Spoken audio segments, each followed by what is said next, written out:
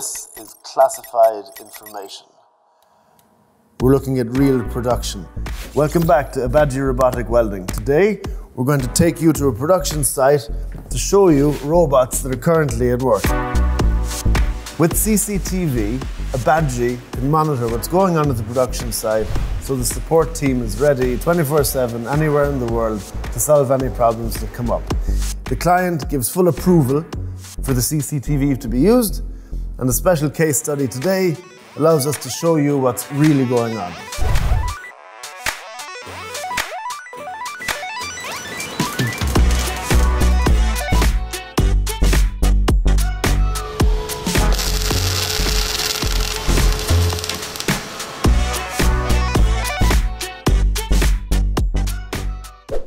The company is a bridge fabricator. Generally speaking, most bridge structures in the world are welded manually. Transitioning towards implementing robots, the primary difficulty is that almost every single bridge part appears custom from a robot's point of view. First, like most metalwork, bridge structures are pre-assembled by hand, which always results in small deviations. After all, people can't weld with extreme accuracy by eye alone. And besides, bridge structures are usually huge and can get deformed during welding. Here is one of my favorite photos. You can see how curved the bridge beam is. It's about 4 inches off. Therefore, traditionally, many manufacturers held the belief that robots simply weren't applicable to their production. But to think so is a big mistake. Now that robots are smart and adaptive thanks to machine vision and algorithms, they no longer need to be programmed. Therefore, it's possible to implement robots for custom projects and even one-of-a-kind parts. We're going to have a look at the production site here. Let's take a look inside a factory of one of our customers.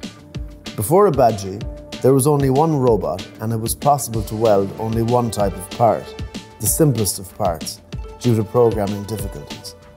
The company then decided to install a new robotic cell with ABAGY software. Here are 2 robots on tracks. The customer preference is KUKA for the robots and Fronius for the power sources. The unique part is that ABAGY installed machine vision. Here are the sensors. And this is the computer where the cell operator works. The working area is 10 feet by 60 feet. They don't mind such a large footprint. They have quite enough space in their factory. Here, they can place a long beam or several small parts at once.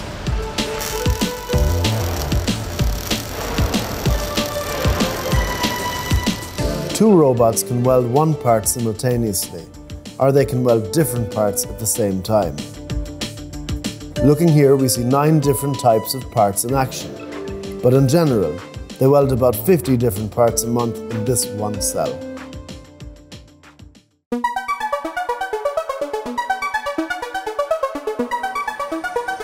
Let's see how it works. Here, a part is loaded into the working area using a crane. With the traditional approach, you would have to place the part very, very accurately. And when it is such a heavy beam, it is extremely difficult to do this. In the case of ABAGY, the part is placed freely, without any 0 points. Whatever way it's convenient to position. After all, the robots will be able to see where exactly it is. And here is a digital twin of the robotic cell. The operator uploads a 3D model of their product into the software in any CAD format. The system then automatically detects all welds.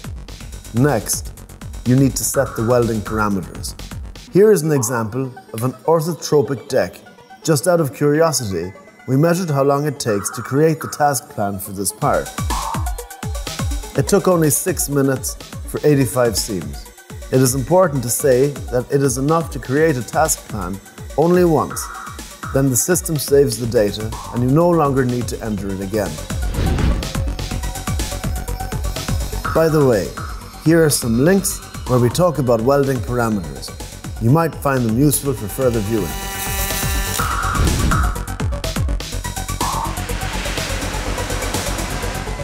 Now, The welding parameters are defined.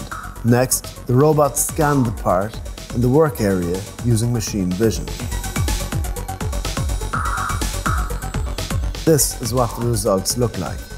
This is how robots see. Green dots indicate that the part matches the previously loaded 3D model. Red dots show where the part deviates from the 3D model. This allows robots to adapt to all changes. We can see that the scan results are good. Therefore, the operator confirms them. Welding begins.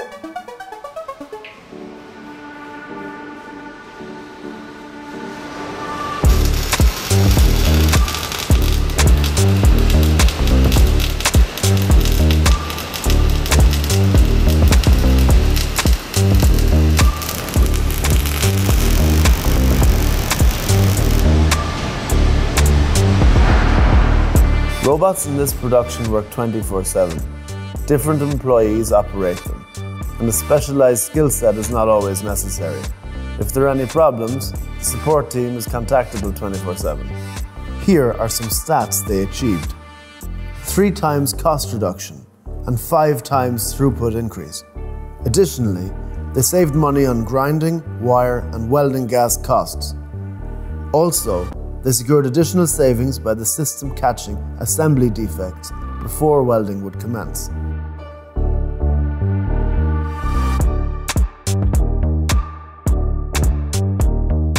After that, the company decided to launch some more new cells.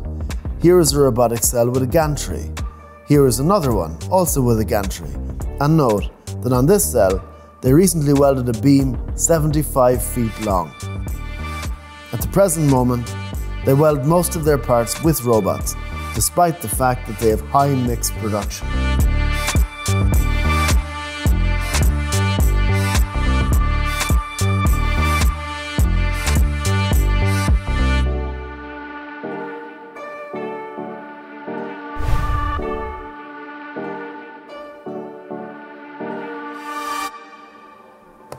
With ABAGY, robotic cells configuration can vary.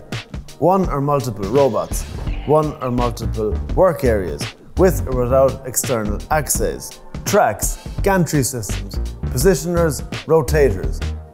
There's a link in the description to show 40 of the most popular robotic cell configurations. I have an idea. Write in the comments what kind of parts you're interested in. We can analyze, you name it, and tell you what best configuration suits. We've got some good videos about an excavator bucket, an auger, and a rotor. So just add some more and we'll get it done. And subscribe too, and thanks. See you next time.